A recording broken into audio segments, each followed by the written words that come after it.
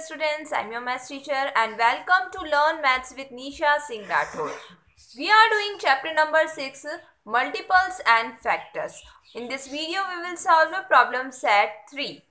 Find the factors of the following. I had already uploaded 3 parts of this video and this is the 4th part. Okay, let's start the video. Before starting the video, if you are new to my channel, please do subscribe my channel and also click on the bell icon to get all the post notifications. Let's do problem set 3. Question is find the factors of the following.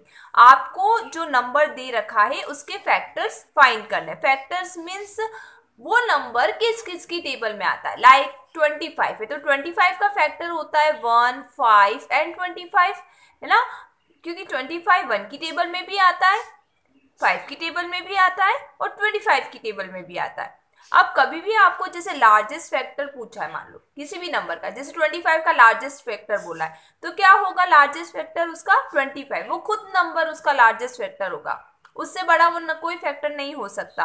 और smallest factor बोला है तो 1 होगा. ठीक है, first of all we will do try part. Question number 1, find all the factors of 144. यानी 144 के सारे फैक्टर फाइंड करने हैं. 144 किस किस की टेबल में आता है. अब देखिए बच्चों, मैंने आपको बताया था 1 की टेबल में तो आ गई है, कोई भी नंबर है, और खुद का नंबर तो आ गई है. यानी 144 1 जा 144 1 की टेबल में भी आता है because it is even number. It is even number. 144 is even number, so it is divisible by 2. आपको पता है जो भी इवन नंबर होते हैं वो 2 की टेबल से डिविजिबल होते हैं. इट मीन्स 72 को अगर 2 टाइम्स अगर मल्टीप्लाई किया जाए तो 144 आता है. ठीक है, 48 को 3 टाइम्स मल्टीप्लाई किया जाए तो 144 आता है. तो बहुत ईजी वे ये है कि आप इस नंबर को, जैसे 144 है, इसको 2 से डिवाइड कर देना तो 72 आया. इट मीन 72 और 2 दोनों ही इसके फैक्टर हुए. 144 divided by 3 and the question is 48. It means 48 और 3 दोनों ही इसके फैक्टर हुए. 144 को जब हम 4 से डिवाइड करते हैं तो फुल्ली डिविजिबल होता है 36 टाइम्स. इट मीन्स 36 और 4 दोनों ही इसके डिविजिबल, इसके फैक्टर हुए. ठीक है, और 6 की टेबल से अगर डिवाइड करते हैं तो 24 टाइम्स डिवाइड होता है. इट मीन्स दोनों ही इसके फैक्टर हुए. और 8 से डिवाइड करते हैं तो भी 18 टाइम डिविजिबल होता है. इट मीन्स अगर कभी भी फैक्टर फाइंड करना है ना तो आप डिवाइड करो नंबर को, तो जो क्वोशिएंट होगा और जो खुद डिवाइजर होगा वो दोनों ही उसके फैक्टर होंगे. अब आपको फाइंड करना 144 के कौन कौन से फैक्टर है. तो क्या होंगे 1 2 3 4, 4 के बाद है 6, then 8, then 18, 36, 48, 72 and 144. ठीक है.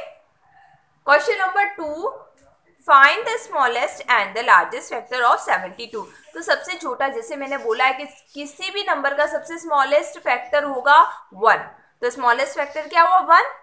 और नेक्स्ट है लार्जेस्ट फैक्टर. लार्जेस्ट यानी सबसे बड़ा फैक्टर क्या होगा, वो खुद नंबर 72, तो largest factor is 72. Let's do apply part.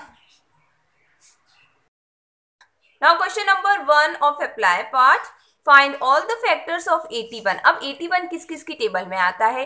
1 की टेबल में आता है, 81 की टेबल में आता है. इनमें से 2 टेबल तो है ही है इसके, मतलब 1 और 81 तो उसके फैक्टर हुए ही है.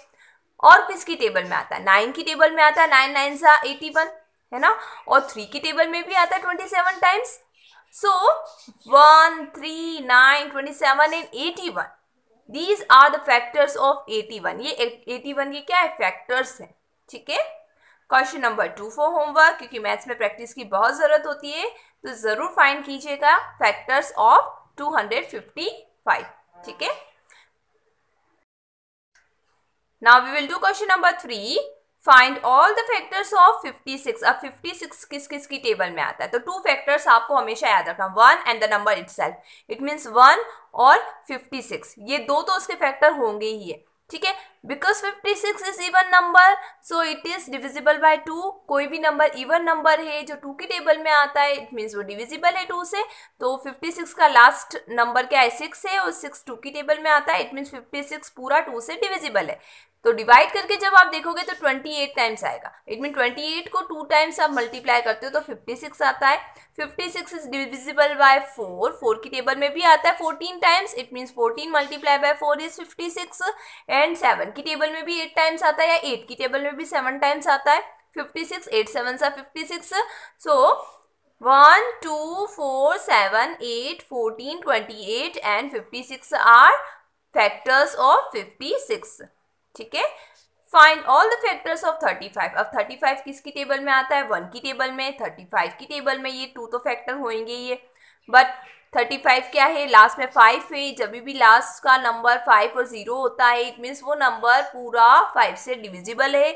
तो ये क्या है? 5 की टेबल में आता है कितने टाइम? 7 टाइम आता है। 5 7 जा 35 या 7 5 जा 35। इट मीन्स 1 5 7 और 35, ये चारों उसके क्या हुए? फैक्टर्स हुए 35 के। ठीक है, क्वेश्चन नंबर 5 6 7 8 आप खुद करके देखना, सॉल्व करना होमवर्क कॉपी में। और if you have any doubt let me know in the comment section.